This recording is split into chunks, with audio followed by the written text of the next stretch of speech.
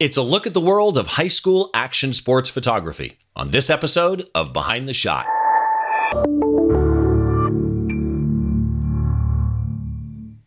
Hi, welcome to another episode of Behind the Shot. As always, I'm your host, Steve Brazill. Nice to have you stopping by. Couple of quick house cleaning tips. First of all, we have moved. If you are coming back to the podcast after a slight hiatus, make sure that you're aware of the new website. It's behindtheshot.tv.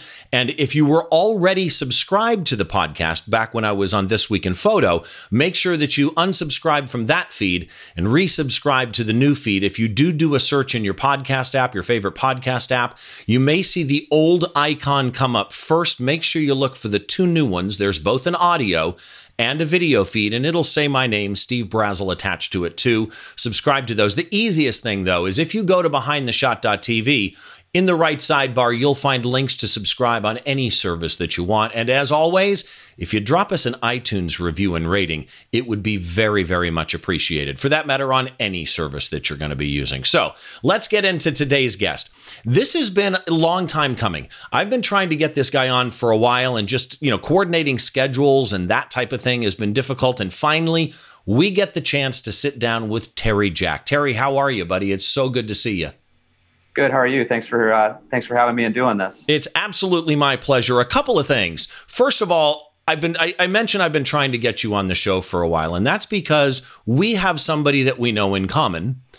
Your brother, Dustin Jack. He was episode number 9 of Behind the Shot with a great portrait that he did. Actually, kind of, I don't know if you'd call it a portrait. You know the shot I'm talking about. It's like 3 portraits of the famed Motley Crue drummer Tommy Lee.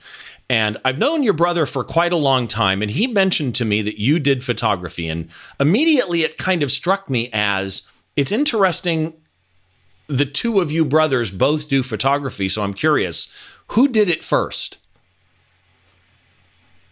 Oh, for sure he did it first. He's been involved in it for many years. I just started out because I have 4 kids, and started out with my son's playing ball and getting tips and stuff from him. And it just kind of progressed, grew and grew. And now I love it. Now my kids are all grown up, and I'm still trying to get out there on Friday nights and do some high school football games. And hopefully someday when I retire, it'll be something that I can continue to do in retirement and just keep enjoying it.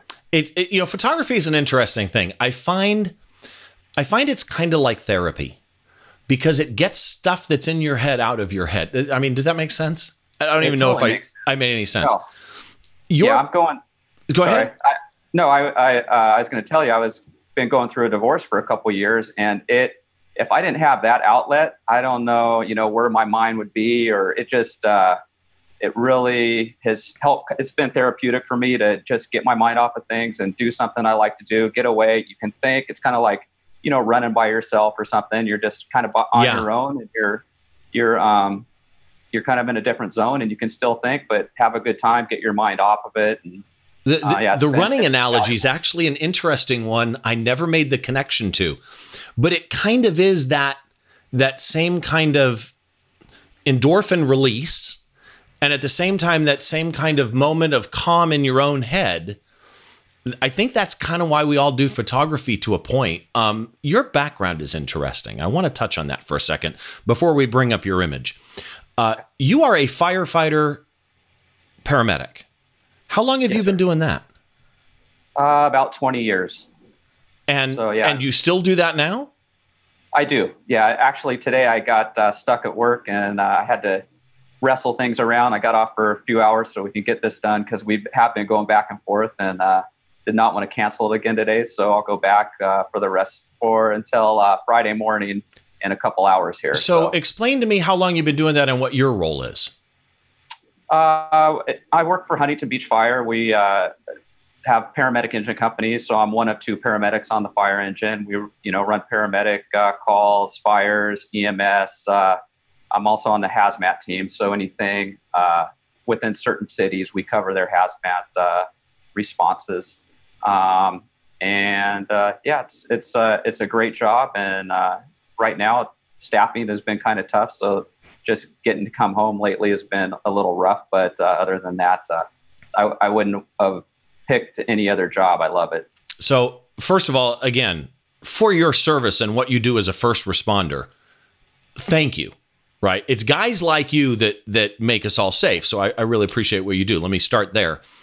Now let's touch on your photography side. Your website being, say your website again. I had it up on the screen a second ago, but what is it? surfcityactionphotos.com. Okay, surfcityactionphotos.com.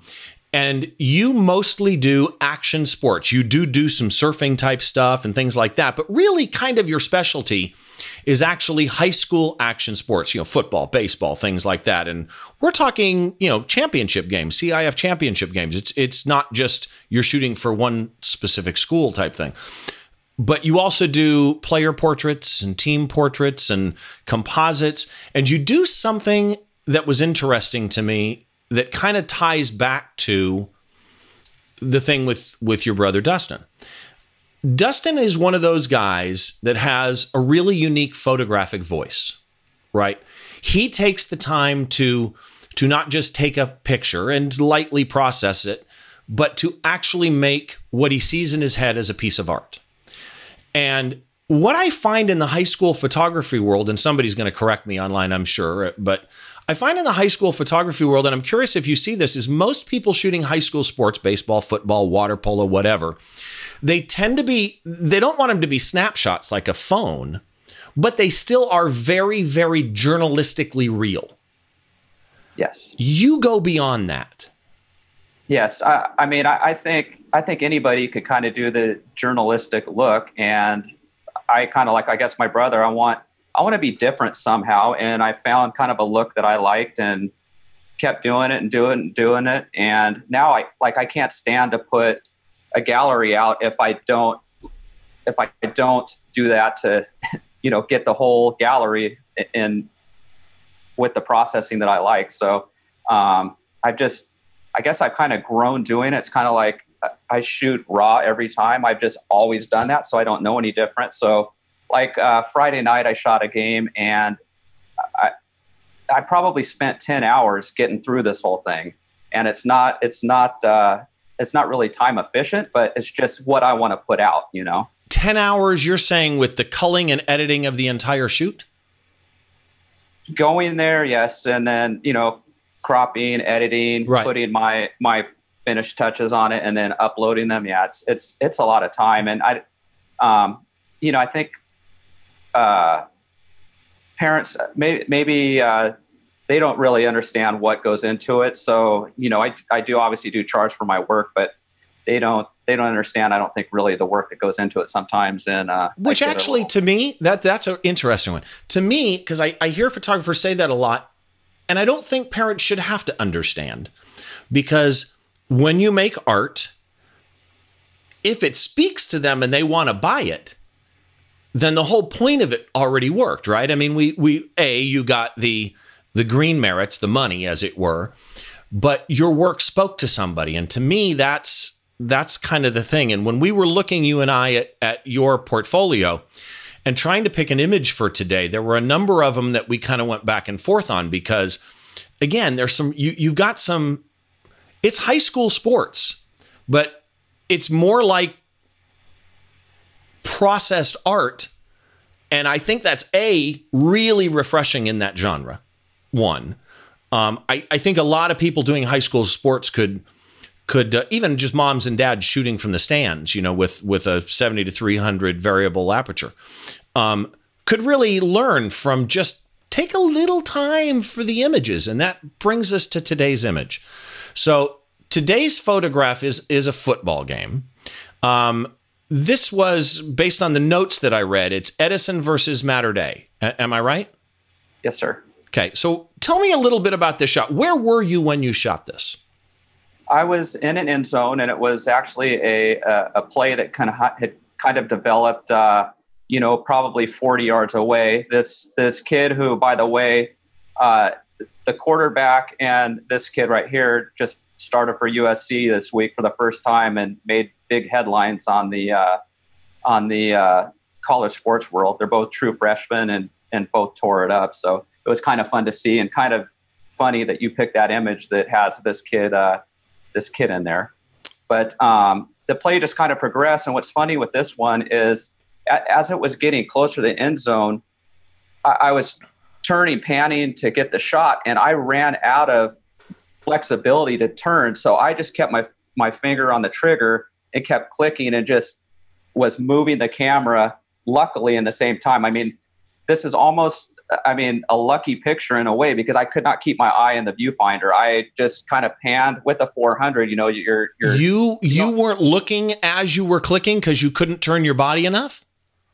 I ran out of room. Yeah. So I just kept clicking as I was turning, and I saw him jump, cause I took my head off of the viewfinder. I saw him jump. I'm like, oh, I hope I got that. And I looked in there, I was like, awesome. And the whole series of that play is just unreal. That feeling of, I need to know. Yeah. And you start panning and you see it on the back of the screen. It's like, yes, I got it. Yeah. So for the people that do the audio feed, I'm going to try, I won't do it justice. Just do me a favor. Go download the video feed for this show, or go to the website, behindtheshot.tv, and there'll be a blog post associated with this that has this image and some information about Terry and where you can find it, but also a gallery of other photos. But here's the deal. Again, this is Edison Mater Dei. This is a Mater Dei football player, I'm guessing by his sleeve, and the ball is fully stretched out in front of him. He's in the air, and he's so in the air, he's almost in a prone position. And the angle accentuates his height, because you can see depth of field or not, very shallow depth of field or not, you can see the sideline people. And he's even with their heads.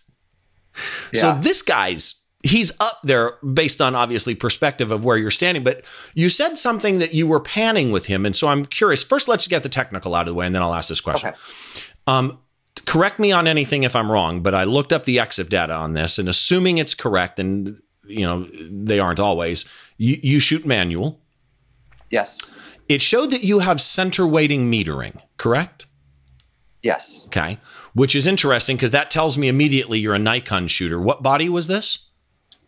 This was a Nikon D4S. And what lens was this? It was a 400 2.8. Okay. And you were shooting it at 2.8? Yes. And because high school stadiums, the lighting's so bad, it's either you're shooting 2.8 and, high ISO. So what was your ISO on this? Any idea? I'm guessing it was 5,000. Okay. So you're high ISO. Yeah. But you're doing that so that you can get the shutter speed that you had, which was 1,000th of a second. Yes, I try not to go under 1,000th. That's one thing my brother taught me for freezing action. So I've always tried to stay within 1,000th. I think the ISO was that high because I'd rather shoot it like f4 to get a little more, have a little more room there. But it gets so dark in those fields that I don't really like to go above ISO 5,000 either with that camera. I mean, ISO 6400 you can still get away with and put out good images, but I don't know. Those are the parameters I try and stick with. Right. It makes sense. And it's funny because the way I started photography completely was high school football. My son was in marching band, and I walked into a camera store and said, I want to take pictures of my kid in marching band on a high school football field. And I bought at the time an original Canon XTI, and they held up two, I've told this story on various podcasts before, but they held up two lenses. And one of them was a 70 to 200 2.8, and one of them was a 70 to 300 3.5 to 5.6. And the guy goes, you want the 200 2.8? And I looked at him. I feel so stupid when I tell the story, but it's true. And it's the reason I love high school football stuff like this. I looked at him and I said, A, the camera's black and that lens is white. And B, 300 is more than 200.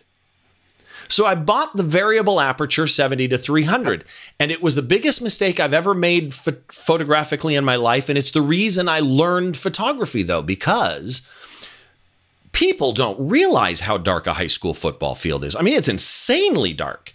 And I'm in the stands, and I'd be perfect exposure at 70, and I'd zoom to 300 to get my kid, and I'd be underexposed.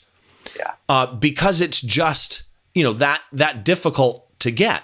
I made the comment that because you mentioned center weighted metering that you were on a Nikon camera. And so let me just clarify, because somebody's going to say, hey, Canon has center weighting. Yes, but there is a difference. A Nikon D4S, wherever your center weighting meter, when you have center weighted metering, if you move your focus point off center right? Your metering follows your focus point. The only Canon camera, as of recording of this, that does that is the 1DX series.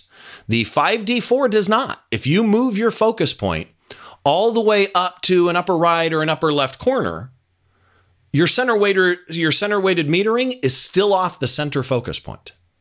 So like for me, for concert photography, that kills me because I'm on a lit up face, but the center weighting is on a black monitor at the bottom of the stage.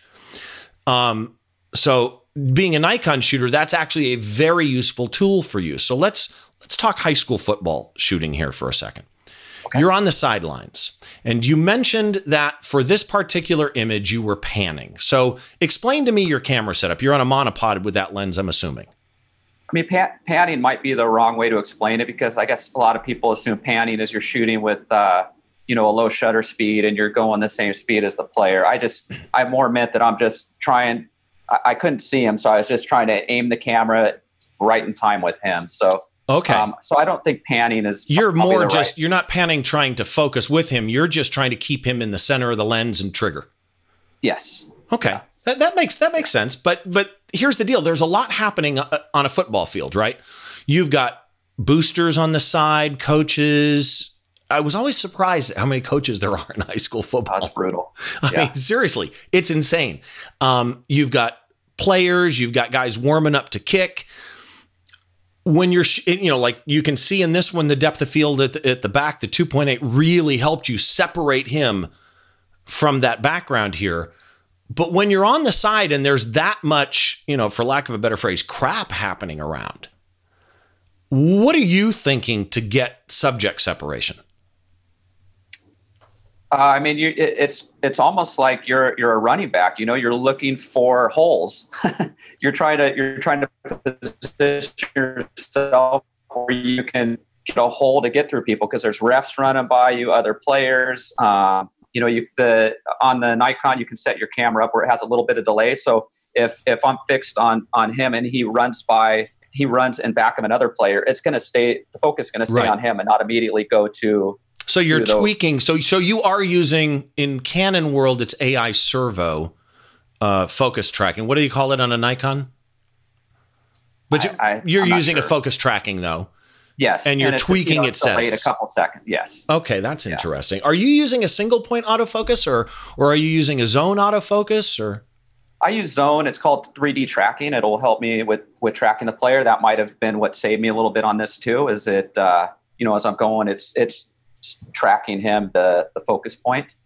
You know, I am kind of an amateur on some of this stuff, so I don't know terminology on everything. I'm still learning myself. And one of the things I did with this is there's a guy named Dave Black who's done Sports Illustrated. He's a big sports photographer, and he's got some blogs and stuff out. And I kind of looked at his settings because he's put out some unbelievable work. So when I got the camera, there's so many settings on there and trying to figure out what is what. So I kind of just went with his algorithm and I tried to set my camera up with kind of what he used. And, you know, if he's got a few classes on Kelby that I subscribe to, I'll watch that. And I'll just try and get an idea of his game plan, just like you're asking me. It's a continuing learning process. And, you know, I've gone to like a sports shooter academy, and they just teach you more about being aware of your background, you know, staying low. And it's taught me to try different lenses and just get different things. Cause you know, it's when you're shooting a game, sometimes it feels like you're shooting the same thing every time. And it's nice to just get different lenses, different focuses, different, you know, heights, different plates, shoot from different up in the stands, low. I think just getting different pictures. Yeah, I could try and capture something that the normal, you know, sideline shooter isn't capturing. I'm curious though, because with high school football, you know, stuff happens where it happens, right? And quite often it's in more than one place because you've got, you know, he draws back, he lets a bomb fly. Okay, now you've got a choice because he's about to be sacked by 3 guys. That's an awesome photo, right? Yep. Then you've got the guy in the air. That's an awesome photo. So you as a high school sports shooter, what are you looking for to decide which of those completely opposite area images are you most likely going to try going for? Is it almost always going to be this? I think it depends on the play. Like I like on these kind of plays too, when I'm in the end zone and they're 40, 50 yards back. And I like seeing all the linemen, all the blocks going on, and you see kind of the whole play in the picture. So you position yourself with composition in mind then? Yes. Yeah. Okay. And then if obviously I was in this play, so the offense is facing me. If I was on the other end zone, that's more of the shots that I would wait for and try and get the sack, or, the players. I'm on the other side more behind the quarterback trying to get those plays. Because if they throw a bomb, there's no sense of me trying to get that from that angle or that vantage point. Well, and see, that to me is a key, because so many people, composition to them is what they see through the lens. And it is, but it starts before then with thinking, do I want, what do I want behind him? Do I want, to make sure I can see the sideline, or do I want to get low and have this guy against the stands and the lights? So the composition starts before you ever look, in the viewfinder, as it were. And you're shooting with a 400 2.8 prime lens. That's got to affect, I'm assuming, how you're framing and your composition. When it comes to post, I started with talking about the fact that you, like your brother, you have a vision and you execute on that vision. You're not doing photojournalistic work usually. Some of your stuff is. Some of your surfing stuff is. You got a great one of a surfer kind of up on a wave. I think it's in the gallery. I don't know. Against a pier, and it's just love it. But anyway, what is your usual workflow? You come back. What do you do to cull and edit? Usually, I'll put them all in the Lightroom, and then I'll start trying to kind of, because a football game, especially right now, you're starting, in the early evening, so the light changes through the whole game. So I try and kind of batch roughly the lighting, get all that set up on the different batches. So like up until dusk, I'll kind of do those, and then once night hits or after halftime, I'll kind of get them all the same, because the lighting really doesn't change at that point. And I kind of do a rough edit in Lightroom, and then I'll take them into Bridge, and I'll usually run an action of a look that I like, and I'll run every image through that, and then that's like a base action to get to a certain place. Yeah, it's kind of after I process them in Lightroom, then I'll run them through that action, and it kind of puts more of that grungy little look on there. Okay. And then I obviously have to crop them all too. So like I think the last game that I did, I had 800 images that I went through, and that's one problem that I have, is I have to start doing 150, 200 images for a game and not. What do you cull in Lightroom? What do you mean? So when you bring in 800 images, how do you whittle that down to 50? Or you do that in Lightroom? Yeah, I'll go through it. I'll just I got a tip for you then. I get to pass this one on. This was originally brought up to me by a friend of mine in San Diego, a concert shooter who knows Dustin as well, Alan Hess. And then another friend of mine, Troy Miller, showed me the software once, and I spent $150 on it, and I've never looked back. Photo Mechanic. Lightroom killed me with next image, loading. Is it sharp? Oh, there it is. It just came in, right? Even with previews sometimes, and I'm on last year's top of the line maxed out iMac, and I still get delay on loading. Photo Mechanic, next, 1 star, next, instantaneously. I know. I have used Photo Mechanic, and I've used it more for like if I'm shooting for like someone who needs the photos up, like for a college game or something, right. They need them up right now. But that program still intimidates me. So that's like, I need to work with that. I know it's a better program for that kind of thing, getting through those, but I still kind of struggle with it, and I need to just take the time and learn it for sure. So what you also do, I mentioned, student portraits and team portraits, and you use backgrounds for those sometimes. Mm-hmm. Where do your backgrounds come from? Do you shoot your own? Do you buy them? I shoot my own. Sometimes I'll buy one, you know, I mean, and you'll be able to tell those. If I'm shooting them, it'll be,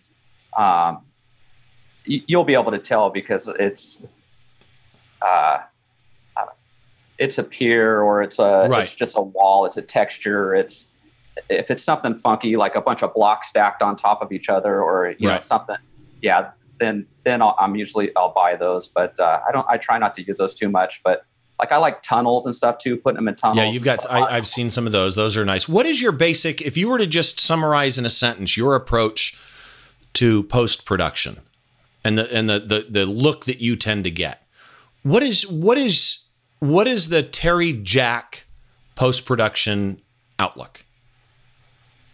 Kind of start to finish, kind of the same thing I told you. I'll go into Lightroom.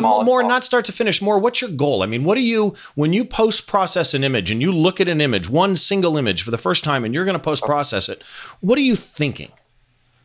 I want to make them look like a big leaguer, NFL player, a pro player. I want to make the school look good because I think a lot of times making the school look good, it does help them eventually with their recruiting. Right. And like I did a lot of work for Honey and Baseball and put a lot of good stuff out there, and I think that helps schools. So I guess trying to help brand the school too is.